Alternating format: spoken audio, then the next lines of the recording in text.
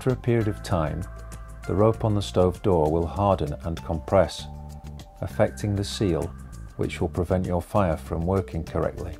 You can check the seal of your door by using a piece of paper. Trap the paper in the door, and if the paper is easily removed, the door handle will need adjusting. For this procedure, you will need a 13mm spanner.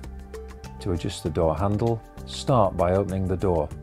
On the inside of the door, you will see a locking nut. Use the spanner to undo the locking nut. Adjust the catch, rotating inwards. When the catch has been repositioned, use the spanner to tighten the locking nut, making sure it's fairly tight. Then try the door to check the seal has improved. If the door is still slack, repeat the procedure. Finally, check the seal with a piece of paper.